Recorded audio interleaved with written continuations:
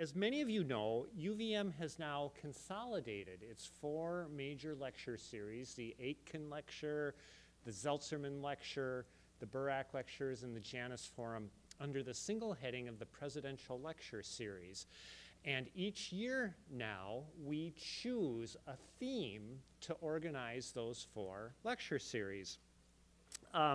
As those of you who have guessed by attending other lectures this year's theme is social media, and we are very fortunate to have in Nora Draper, an expert on several aspects of that.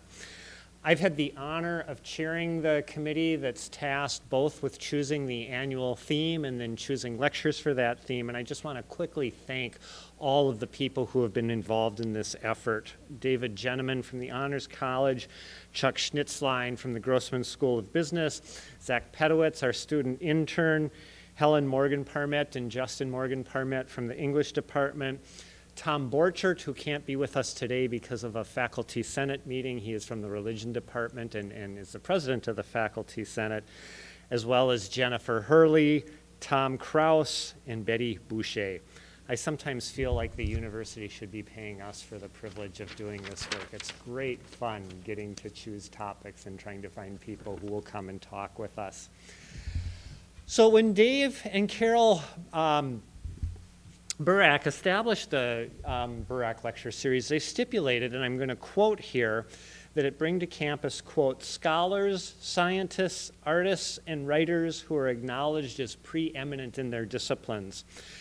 Professor Nora Draper more than meets that criteria. She's known for her plunge into fraught issues surrounding digital privacy, surveillance, reputation, identity, and promotional culture.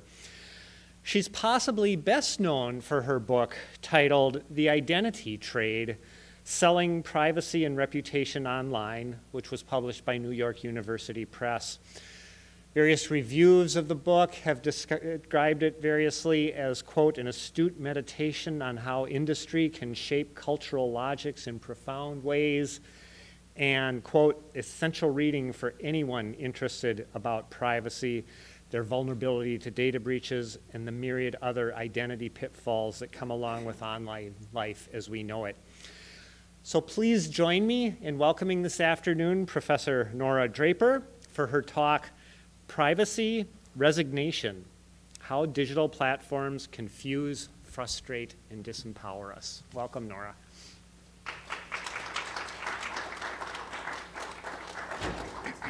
Thank you very much. I am delighted to be here today, and I want to thank the Presidential Lecture Committee, particularly Professor Geffert, for the invitation, and Michelle Clark for handling all of the communication and arrangements for this visit. I have to say I'm particularly pleased to be following up on Professor Zeynep Tufekci's talk earlier this month. I understand that she was here to talk about what we have learned in our research on social media over the past couple of decades, and I hope that my talk today will pick up on some of the themes that I'm sure she discussed in that talk. Now, broadly, this talk is going to examine the ways that digital media technologies and social media platforms in particular are changing our information landscape in ways that have profound consequences for individual autonomy, social cohesion, and democracy. Now, there are lots of ways that one might approach that issue, but today I plan to talk about the role that digital advertising plays in the contemporary media environment. The title of my talk, Digital or Privacy Resignation, How Digital Platforms Confuse, Frustrate, and Disempower Us, highlights a core finding from research that my colleagues and I have done over the past decade on the ways that digital platforms erode our privacy and at the same time discourage us from taking actions that might help to protect us from increasing corporate surveillance. But before we get to any of that, I want to begin with a question that I suspect many of us have had at different points over the past few years. Is my phone listening to me? So for many of us, this idea that our devices are listening to us comes from digital advertising. The hyper-individualized nature of digital advertising has given rise to this kind of pervasive sense that the digital devices that have become an integral part of everyday life for almost all adult Americans, and increasingly children as well, are monitoring everything that we do, including what we say. So let's consider a somewhat familiar scenario. So you meet a friend at a coffee shop and they tell you about a new local restaurant that they love. The next day you log into social media, let's say into Facebook, and you see an advertisement for that new restaurant. Now you know that you didn't search for that restaurant online and you didn't communicate or add that restaurant on social media. So the only time that you really even thought about that restaurant was when your friend mentioned it during your coffee date. So you come to the, I think, very reasonable conclusion that your phone's microphone must have been listening to you and heard your friend mention this restaurant and sent you the ad. With so many people reporting different versions of that story, there is now this sort of pervasive belief that the apps on our smartphones are indeed listening to us and using the information that they collect to serve us advertisements that are hyper-targeted to our specific interests. That belief, however, seems to be based on a myth. Facebook has repeatedly stated that they do not engage microphones or record conversations for advertising purposes, and that claim has been confirmed by former Facebook employees, even those who have been very critical of the company's activities after leaving Facebook. And if that's not enough evidence, which would be understandable, independent researchers have also tried to run experiments to confirm that apps like Facebook are listening to us through our smartphone microphones, and they have found also no evidence to support those claims. So while it is technically possible for an app to do something like this, it does not seem likely that that's happening. So at the most basic level, the idea that social media apps like Facebook are listening to us through our phones is a myth.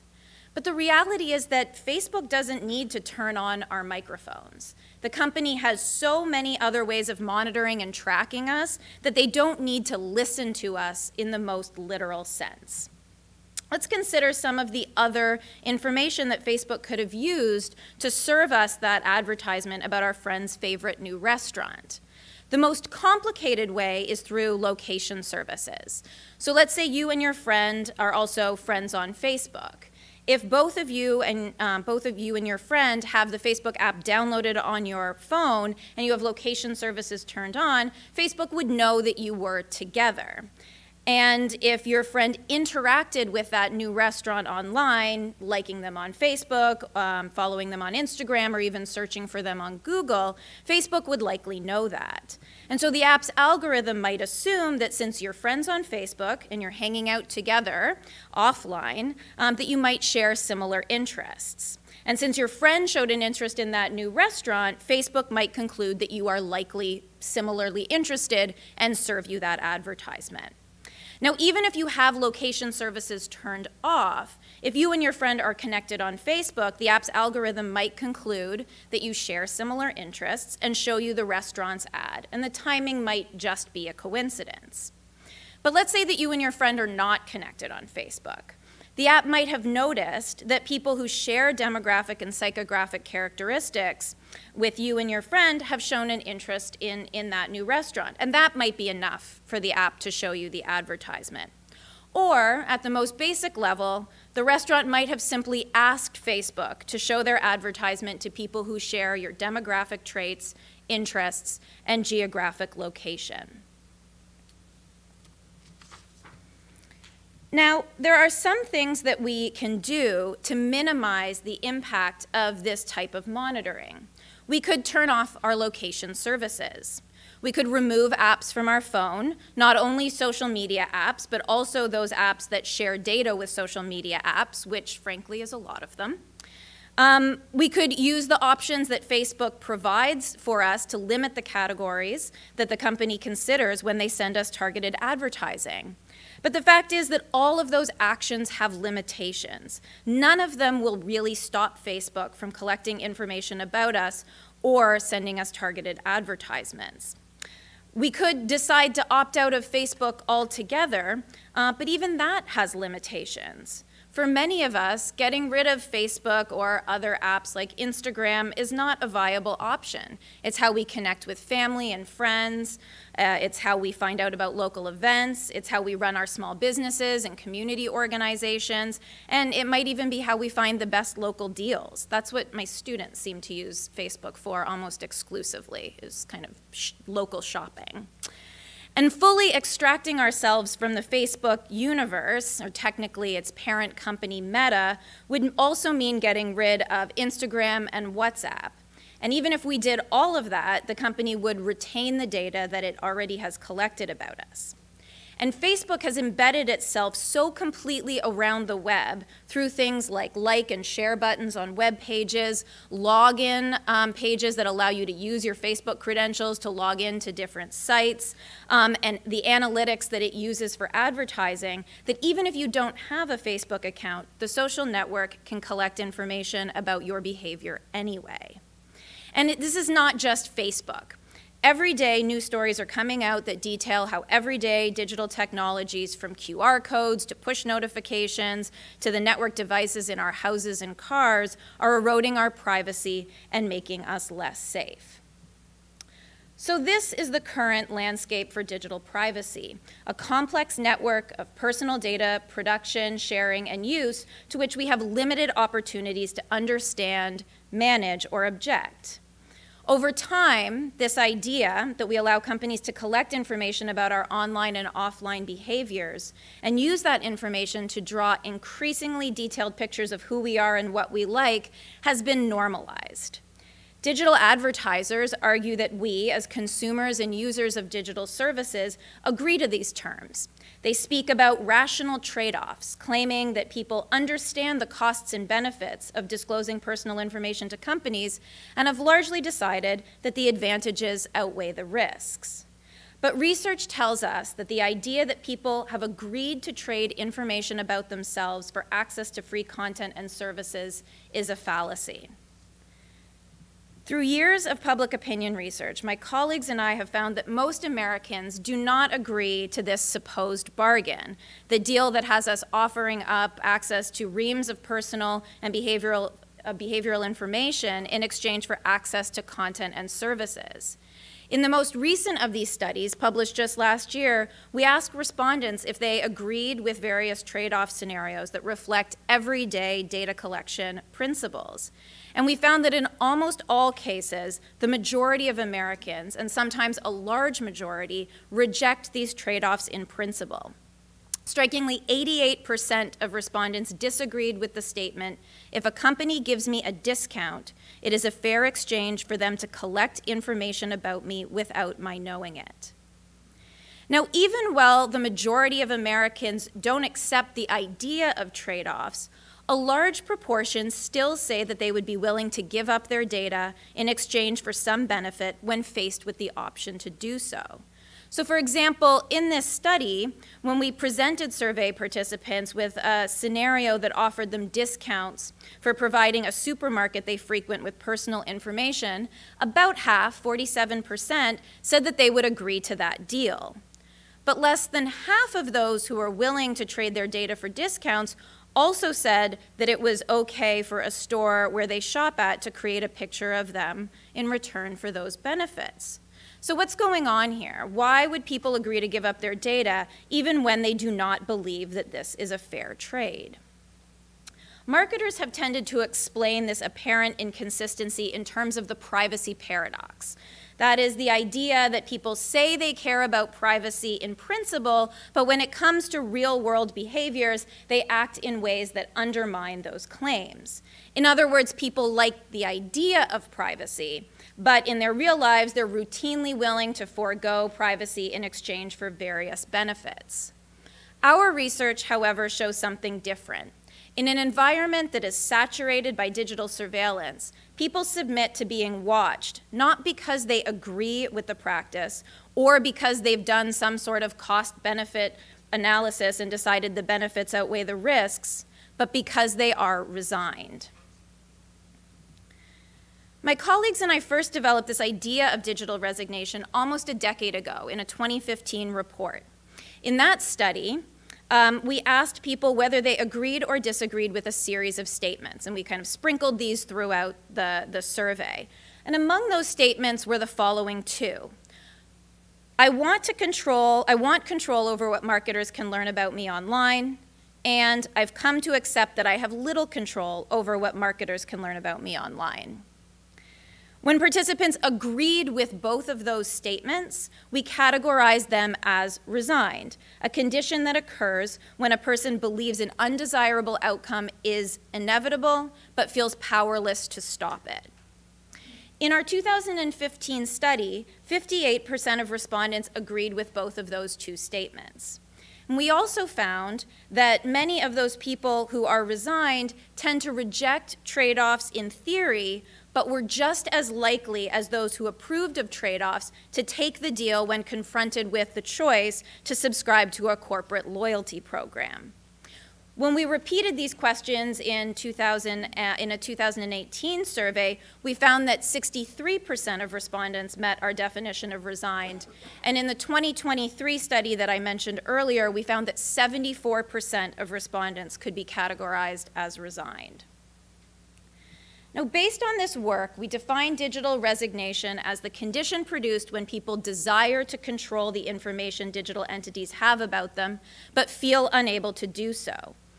And we argue that digital resignation can be seen as a rational response to situations in which an individual feels powerless to control the production, spread, and collection of their digital data. Those who are resigned may feel that they lack sufficient influence or capabilities to achieve their desired outcomes.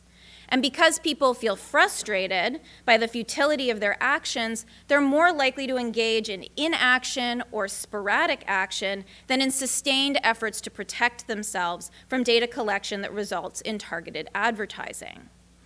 Now, this feeling of resignation is not unique to the United States. Colleagues in Europe and in East Asia have found similar trends, what they've called privacy cynicism, futility, or fatigue. And it's not great for individuals. Although it can kind of act as a coping mechanism in situations where control feels and often is elusive, it is not empowering and does not lend itself to the type of autonomy that most of us would prefer. That said, digital resignation can be very beneficial for companies. Notably, people who might otherwise object to the exchange of information for services may feel that they have few alternatives but to engage. And they may even feel that within a system where their own power is so compromised that the most empowering thing that they can do is to take advantage of any available benefits. In this case, allow for the collection and processing of their information that provides them with tailored content, deals, and access. Now, intentional or not, there are several routine corporate practices that encourage this sense of digital resignation. And the first that I want to talk about is a practice that is referred to as dark patterns. And dark patterns are design choices that manipulate or heavily influence users into making choices that align with the designer's interests, but not necessarily with their own interests. Some of these will be very familiar to you. For example, those advertisements that pop up when you visit a web page or an app with the X boxes to cancel out of them that are either shaded in such a way that you can't see them and you spend a bunch of time looking for them and that counts as advertising engagement, or they're so small that when you go to click on them, you accidentally click on the ad and then you're taken to the advertiser's page, again, making money for the advertiser.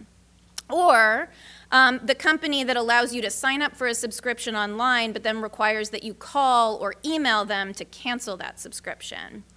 So those are examples of dark patterns. When it comes to privacy, websites use dark patterns to mislead users into granting consent to be tracked or allowing the company to use their data in ways that they don't expect or want.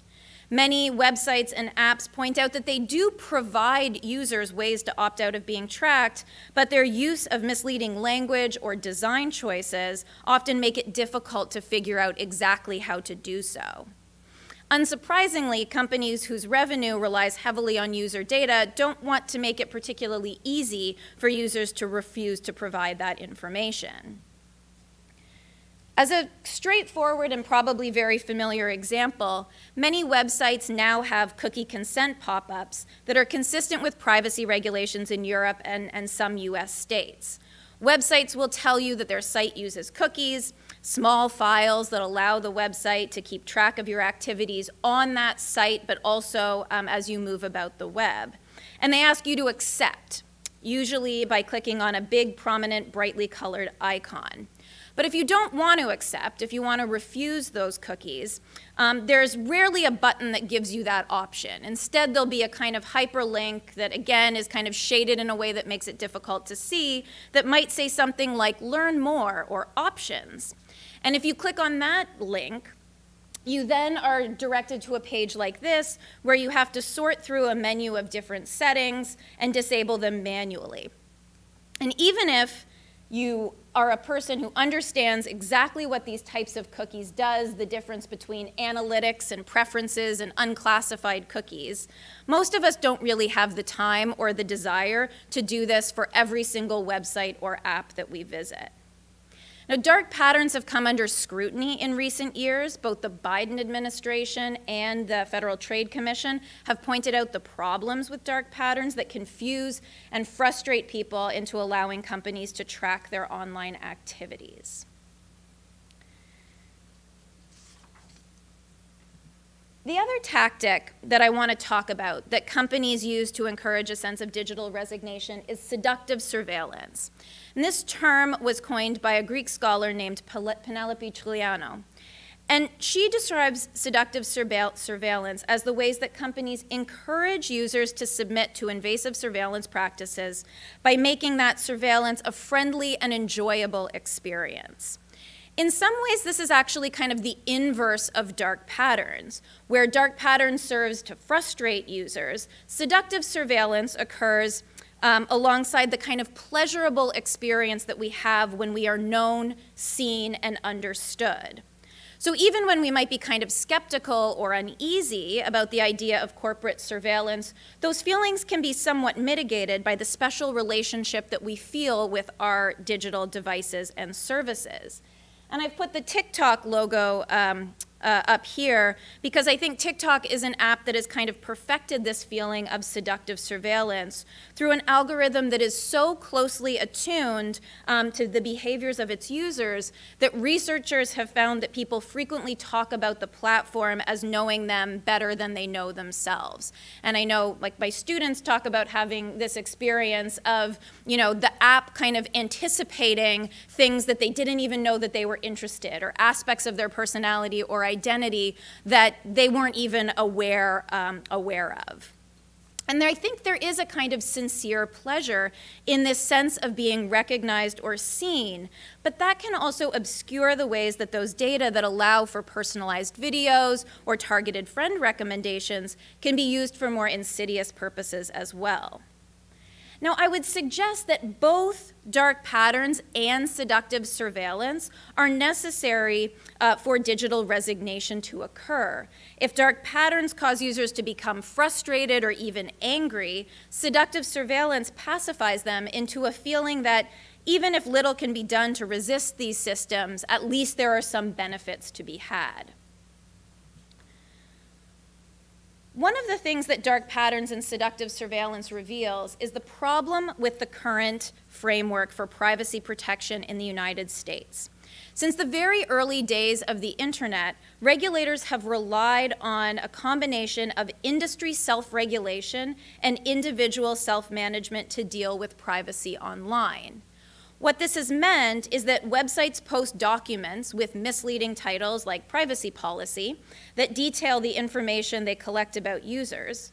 And then individual consumers are tasked with understanding those policies and making decisions about whether to use a website. This regime is known as notice and consent. The American model differs here from the European approach, in which consent must be explicit. A person must actually opt in to having their data collected and used. In contrast, while Americans generally have the opportunity to opt out of data collection, in most cases consent can be implicit, which means that simply by visiting a website or an app, a person is consenting to their data collection practices. And over the decades, many scholars specializing in legal and philosophical aspects of technology have despaired that the notice and consent regime puts too much responsibility for privacy protection on the individual. They have worried that notice and consent frameworks don't provide people with the transparency and control over commercial data about them that regulators had hoped for. They also, notice and consent also fundamentally treats privacy as an individual problem when privacy is actually much more of a social issue. One's own privacy depends on the privacy of others, which is not something that this notice and consent framework can allow for.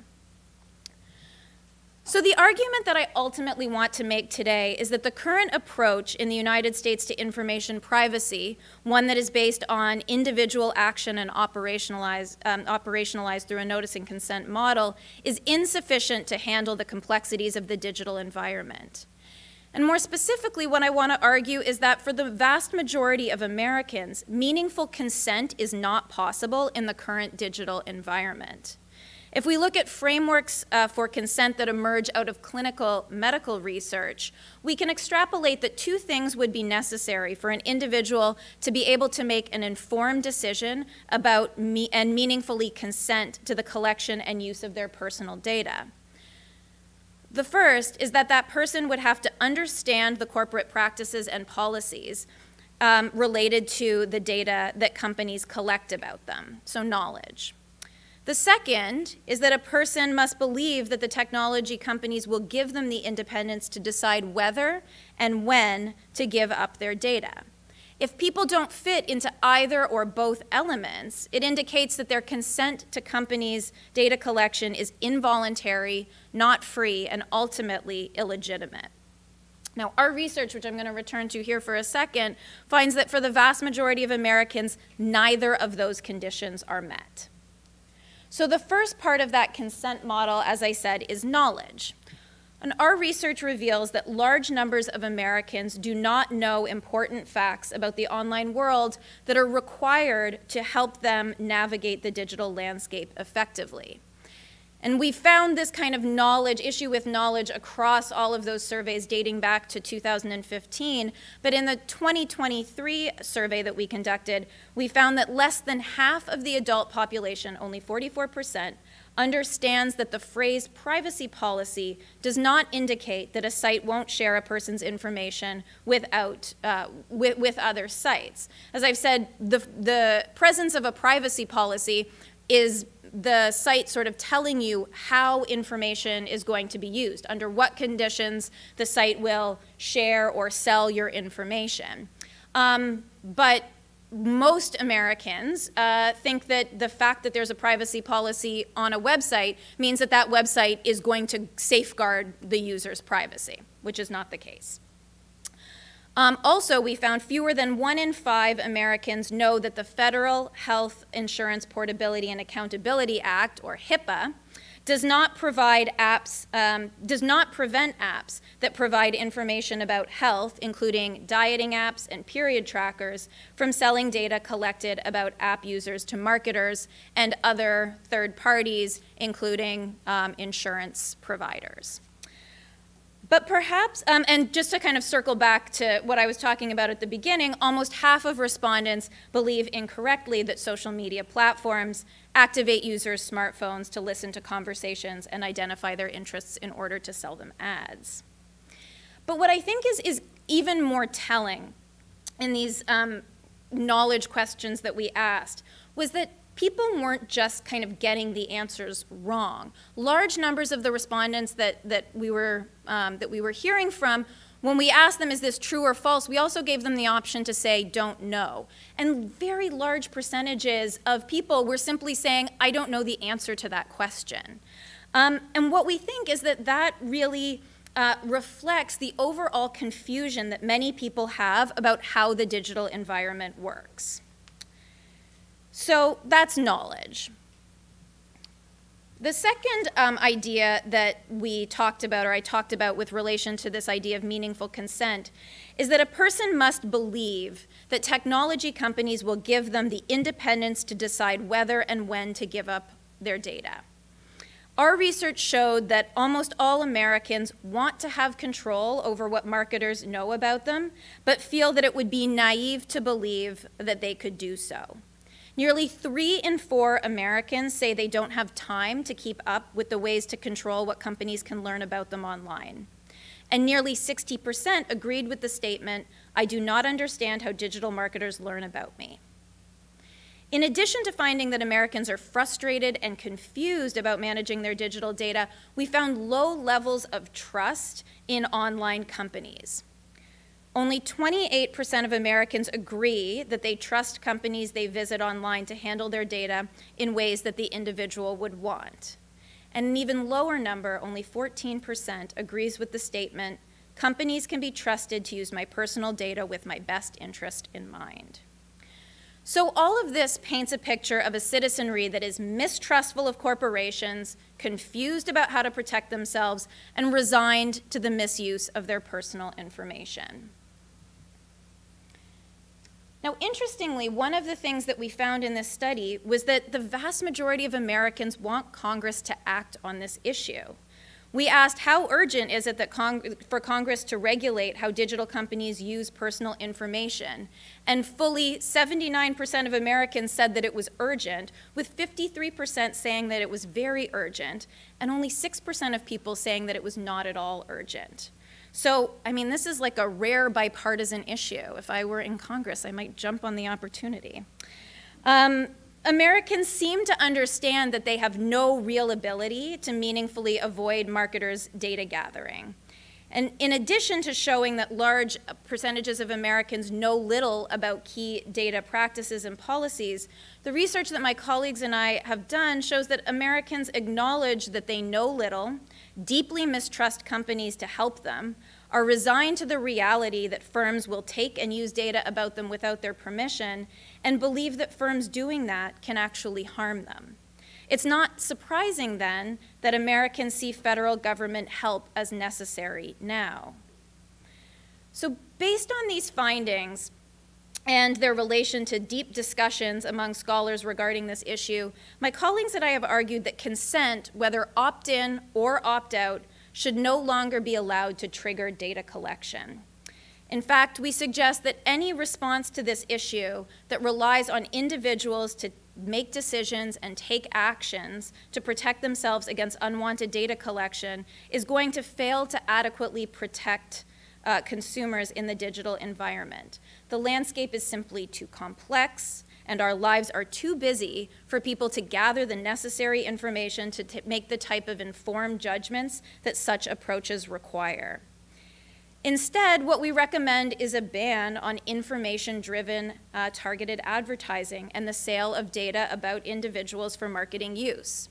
Companies could still use contextual advertising, that is, advertising that appears alongside relevant or related content, but we suggest that personalized targeted advertising should no longer be part of our digital lives. Now, before I conclude, I want to connect this back to a point that I made at the top, that these issues have profound consequences for individual autonomy, social cohesion, and democracy. One might listen to everything that I've said here and conclude that commercial surveillance of the sort that I have been discussing here really isn't a big deal. In fact, one might note that they enjoy getting relevant content in the form of news, advertisements, videos, discounts. Perhaps they are a victim of seductive surveillance. But it's important to note that these same technical systems that are used to determine if we like to buy scented or unscented laundry detergent, or to predict our interest in a new local restaurant, are not limited to pushing advertisements for consumer products. The same systems that allow Facebook to send ads for vacation packages to people it predicts might be interested in a sunny getaway may also be used to target housing and employment ads on the basis of gender and race, as happened as recently as 2019. These same systems might be used to identify users who have shown an interest in conspiracy theories and send them targeted disinformation messages about political leaders, as happened in the lead up to the 2016 and 2020 elections. These same systems may be used to identify members of a particular identity group, such as Black Americans, and send them disinformation created specifically to play on legitimate fears about the history of medical racism as a way to encourage vaccine hesitancy, as happened during the height of the COVID-19 pandemic. Or they might be used to identify and target Spanish-speaking Americans with information about the historic misuses of census data by the government to discourage participation in the US Census, as happened in the lead up to the 2020 census. Across all of these examples, we see the ways that digital data are used to analyze and categorize us, to predict our interests and fears, and send us targeted content in ways that limit our autonomy and disrupt opportunities for self-determination. These largely invisible practices craft our media environments in ways that shape and reinforce a particular view of the world. In rethinking how we respond to commercial surveillance, we are also considering how we maintain and repair our democratic systems.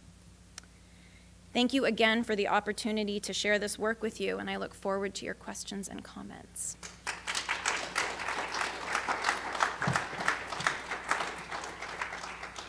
Thank you, Nora. And we do invite questions, and I think Michelle here is very kindly offered to bring around the microphone so we can all hear your questions. So don't be shy, raise your hand.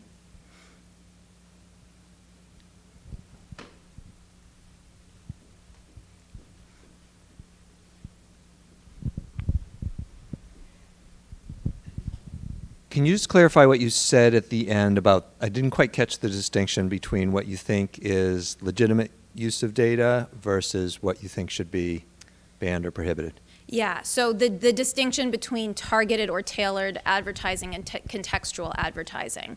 So contextual advertising is the idea that advertisements could appear, let's say you're LL Bean, okay? Given where we are, or Patagonia, even better. Let's say you're Patagonia. LL Bean's a New Hampshire thing. Let's go with Patagonia.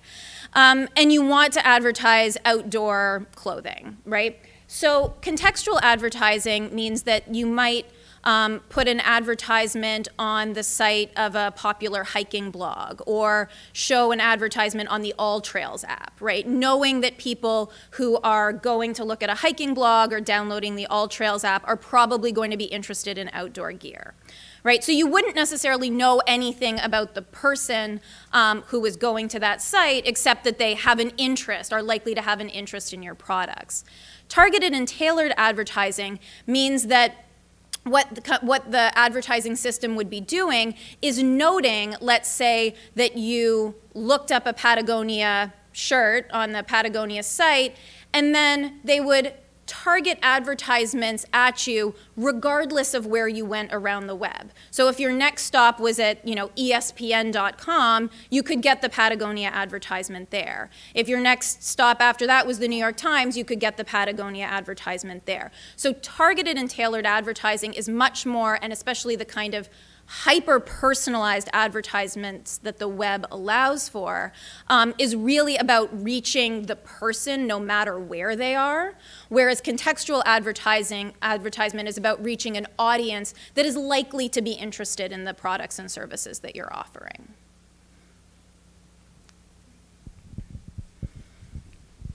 I can just speak loudly. I'm curious, if the legislation, like the legislation you're proposing, were to be implemented, do you believe social media companies would survive that legislation, and would web commerce survive that legislation? Yeah, so I think, one of the interesting, so there's a few different kind of moving parts here. I guess to share my own bias, I'm less concerned about whether social media companies would survive and more concerned about whether things like traditional journalism would survive. And the New York Times actually has done a version of this in Europe. I think probably anticipating some of the more restrictive privacy legislation that exists in Europe. The New York Times moved back to contextual advertising. And early reports on that suggested that they did fine. That the advertising that was sort of contextual on their site was just as lucrative as the more kind of tailored and targeted advertisements. I think there is a question about, so the New York Times is a fairly established, I mean, certainly there are concerns about traditional journalism and its ability to survive in the current information ecosystem, but nevertheless, the New York Times is a fairly, robust news organization. I think there is a question about whether or not what I'm suggesting would have a negative impact on smaller businesses and smaller publications. And I think one of the things that advertisers have really kind of taught us to believe over the past several years is that through the kind of generosity of advertising, we get the free and open web that we have today, right? The reason that you don't have to whip out your credit card every time you get to a new website is because of advertiser-supported content. And I think that one of the things that argument does is undermine the ways in which this kind of advertiser-supported ecosystem has undermined some of the things like traditional journalism. So as an example, what tailored and targeted advertising has allowed companies like Facebook to do is to really kind of divorce content from the publications or publishers where that content is housed. So it doesn't really matter to, again, let's take Patagonia. It doesn't really matter to Patagonia if that advertisement is reaching you on the New York Times or it's reaching you on someone's, hiking blog, or frankly, it's reaching you on a kind of extremist blog. Patagonia, Patagonia in particular might actually care about that a little bit. But generally speaking, advertisers, have been relatively agnostic about how their advertisement reaches you as long as it is reaching you.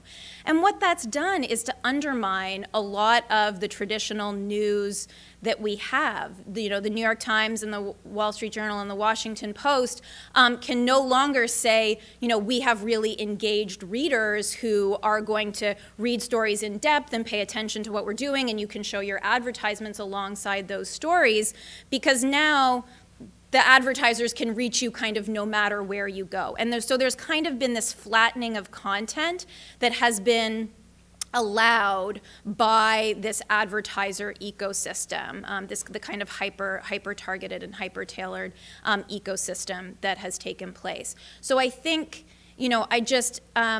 it doesn't directly answer your question, but I think the pushback to this idea that we have a free and open internet because of the kind of generosity of advertisers or the ecosystem that those advertisers have created is an argument that can obscure some of the less positive things that have happened as a result of that ecosystem.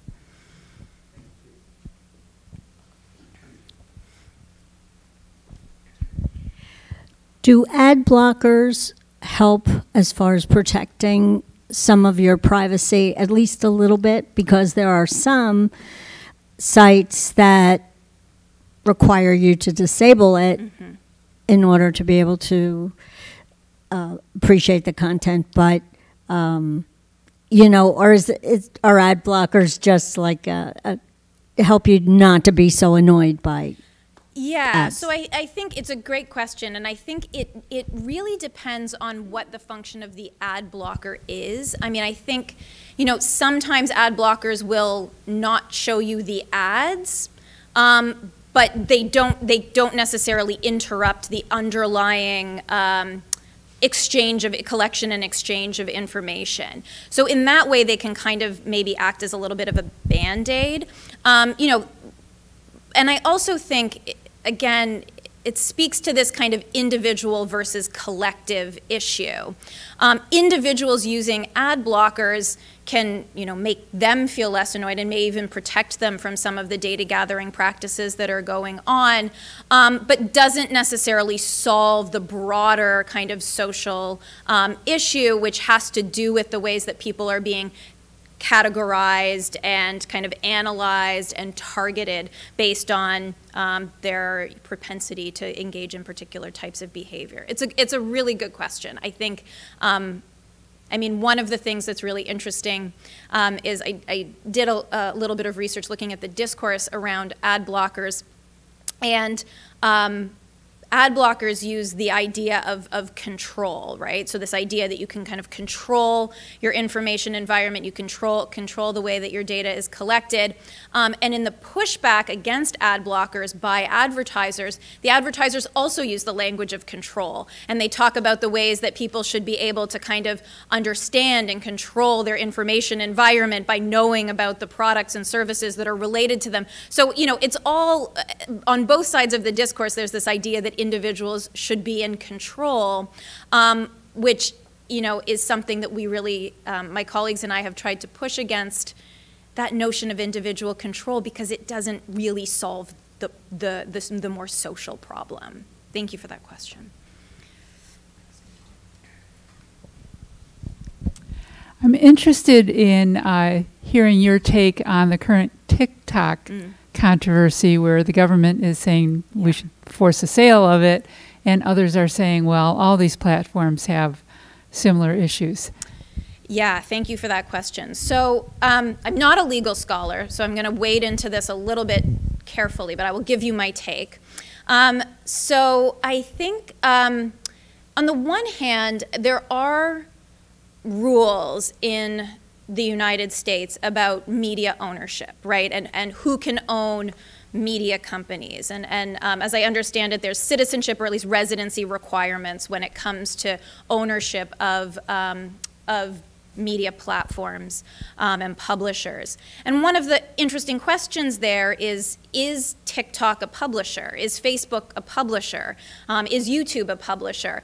And it's an open question in part because the media platforms, these social media platforms, seem to want it both ways. On the one hand, they want to be publishers. They've recently argued in their case in front of the Supreme Court, pushing back against the Texas and Florida laws about content moderation, which Texas and Florida have passed laws saying that social media companies cannot moderate content when that content is political speech, very broadly defined. And the companies have said, of course we can, because we're publishers, right? We can moderate that content in the same way that the New York Times can moderate content, or you know, that the Washington Post can decide what gets printed in the pages of the newspaper. And on the other hand, so that was this year. Last year, in a case called, I think, Gonzalez versus Google, which was also argued in front of the Supreme Court, Google, in this case, with respect to YouTube, wanted to claim that they weren't publishers, because that case was about the role that the algorithm was playing in suggesting extremist content. And so in that case, they said, well, no, we're not a publisher like the New York Times. Our algorithm is not kind of purposefully pushing content. It's, you know, that's outside of the kind of purview of what we're talking about. So the question of whether or not these platforms are publishers, I don't think is kind of settled at this point.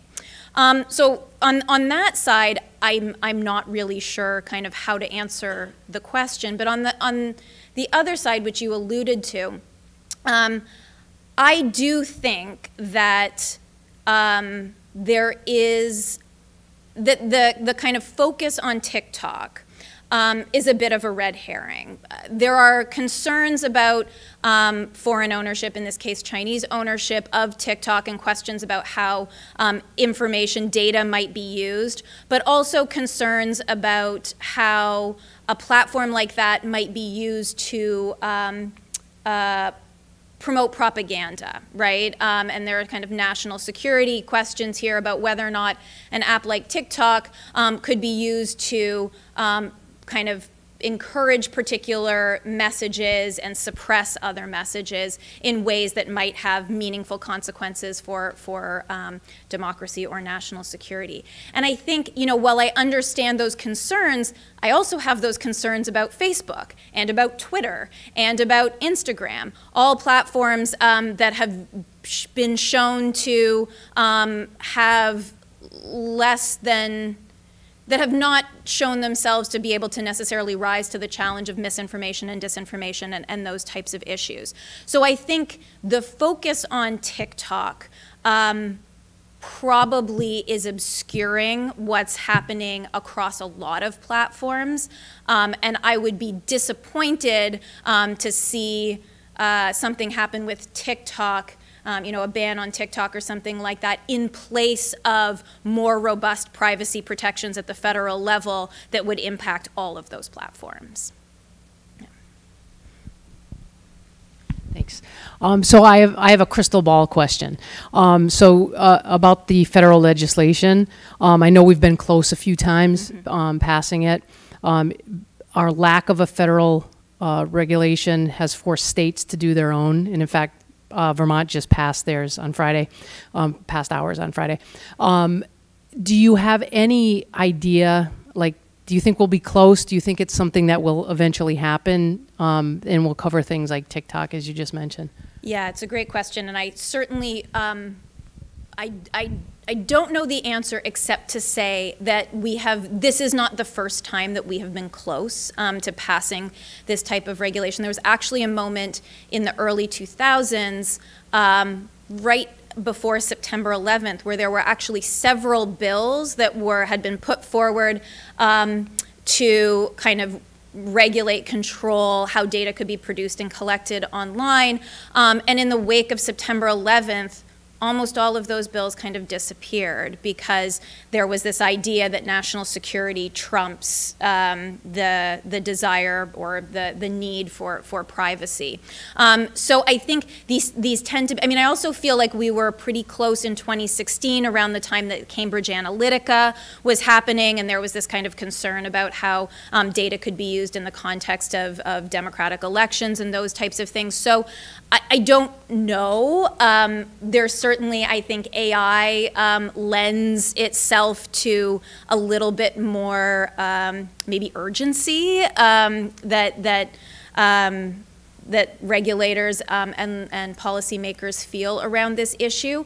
But the one thing I will say is that I think there is some concern particularly among states that have passed their own privacy legislation, that what might happen is that any sort of federal law that might supersede what the states have done, because of the amount of lobbying that takes place at the federal level on behalf of these platforms, that the federal law might actually be weaker than a lot of the state laws, in particular California, Illinois. I don't know the details of the Vermont law, but I'm excited to look into that.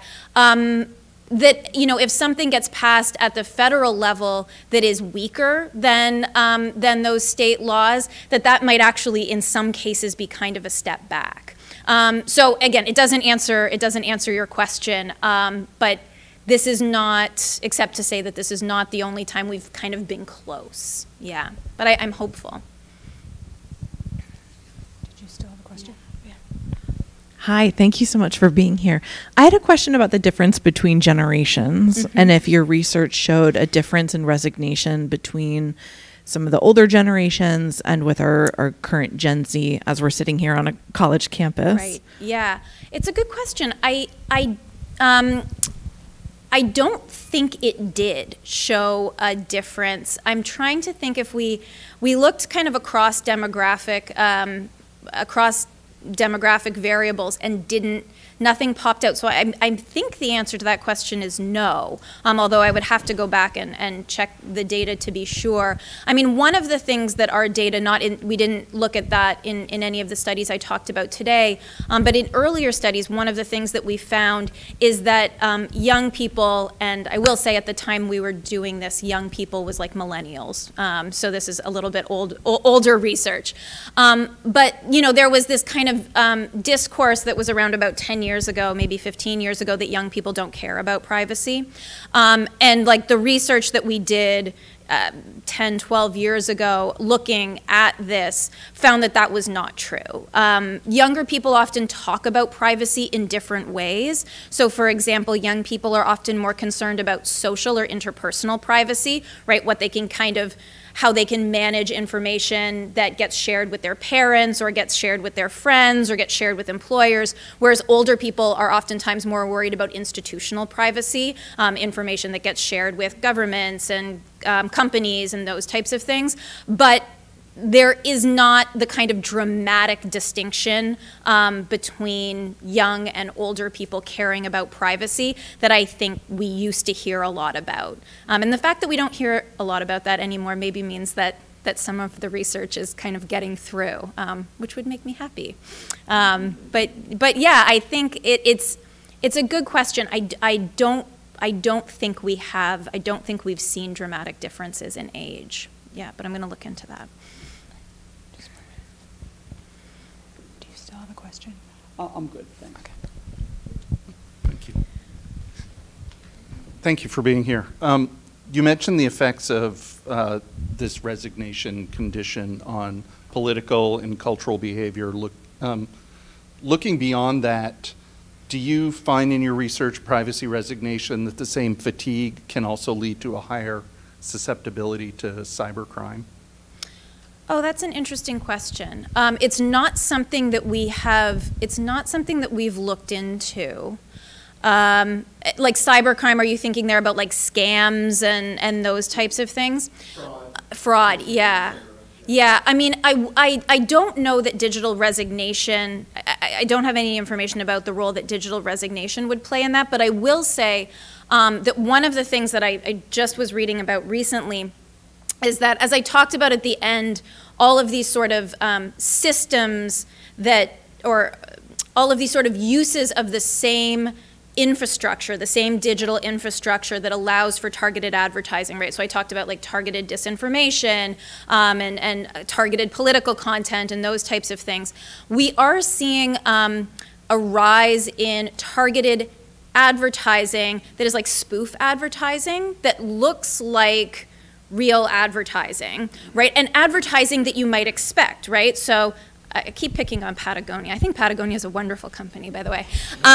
So let's say that you go and look at this Patagonia sweater, and then you go on Instagram and you see an advertisement on Instagram for like a great deal on this Patagonia sweater, like an unbelievably great deal. And you think like, well, that could happen, right? Like, you know, Instagram knows that I was looking at Patagonia, cookies, whatever, right? The advertisement has followed me here. But in some cases, those advertisements are not legitimate. And what you do is you click on the ad, and on your mobile phone, it looks like you're being taken to a legitimate e-commerce site, but it's not. It's a spoof site. So I don't know the extent to which digital resignation plays into this kind of cybercrime, but I do think that those same digital infrastructures that have been created to support this kind of targeted advertising are being used to support that type of more nefarious activity. It's a good question. Yeah. I think we'll take two more questions. We promise that Nora's going to have a chance to eat. I'll try to make this fast. I want to get back to this idea of the free and open internet, which was never free, and Facebook had it from the beginning. So I appreciate the idea of regulation. I think it's a wonderful idea. The reality is there's a cost to running the internet. If targeted advertising becomes not the way people make their money, and if we ignore the fact that some people make too much money off of this, and shareholders probably make too much, but they're not going to let go of their earnings. What's going to replace targeted advertising? What's the right thing that's going to make the internet still kind of free and open, so that it's not just for the wealthy, but it's for everybody? What replaces that so that the internet can actually support itself? Yeah, it's a good question. And I think, I do think that contextual advertising has a role to play here. So it's not, I have colleagues who suggest kind of getting rid of advertising altogether. I do not go so far as to suggest kind of quite that radical a solution. But I do think, people would still pay for contextual advertising. And this, you could use a similar, I didn't get into a lot of like the real-time bidding infrastructure that goes into how you see a particular ad and why you might see that ad. But, you could still have a sort of system that says, here's a story about, here's a blog that's interested in outdoors things, or here's a blog that's interested in sports, and match advertisers that were interested in selling kind of related products with those sites. And that would still generate revenue. It just might not be quite as much revenue as targeted advertising. But again, the New York Times example shows us that contextual advertising might be as lucrative as targeted advertising. I'm not sure we know that. Some people have talked about various kind of taxes on companies that use this kind of targeted advertising, that there would be a kind of data dividend that would need to be paid to, for example, journalists, or not journalists directly, but to journalistic enterprises. That doesn't, again, solve necessarily the problem of targeted advertising, but it is a kind of way of transferring some of the money from like a Facebook to a New York Times or a Washington Post or something like that. And I think, ultimately what this comes down to is, do we think about the internet as a public utility? Is the internet a public utility? And again, this is a question that is in some ways in front of the Supreme Court. I don't think it's a question the Supreme Court is going to choose to answer. But it is a question in that case that I was talking about with respect to the Texas and Florida laws. One of the things that is at issue there is the internet like the telephone company, right? Do we kind of have a right to be able to use this service? And do we have a right to be able to send whatever we want and say whatever we want on this service? So I think one of the kind of open questions is, how do we conceptualize the internet? Do we conceptualize it as a public utility, in which case there would be some sort of cost sharing, right? Government, private, much like AT&T or something like that, or do we think of it as a private enterprise, which is largely, I think, as you correctly noted, is largely what we have now.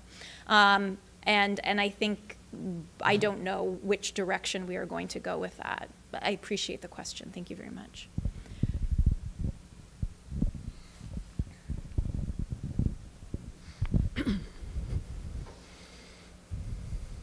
So I was wondering your thoughts about patterns that you've seen between crime and some of this other targeted advertising. Like, are there particular patterns that you see, how the usage is similar in those areas or different? I'm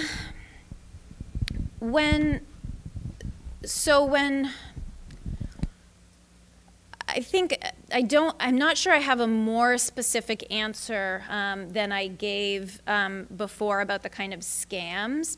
But I will say, I'm not sure it rises to the level of crime, but I will say that one of the things that really worries me are the ways that these systems can be used for the targeting of disinformation. And I really, again, I'm not sure that it's a crime in the sense that we might kind of generally conceptualize crime, but I do worry about the ways that a system that is designed to identify people's interests, identify people's fears, identify people's identities, and those types of things can be exploited.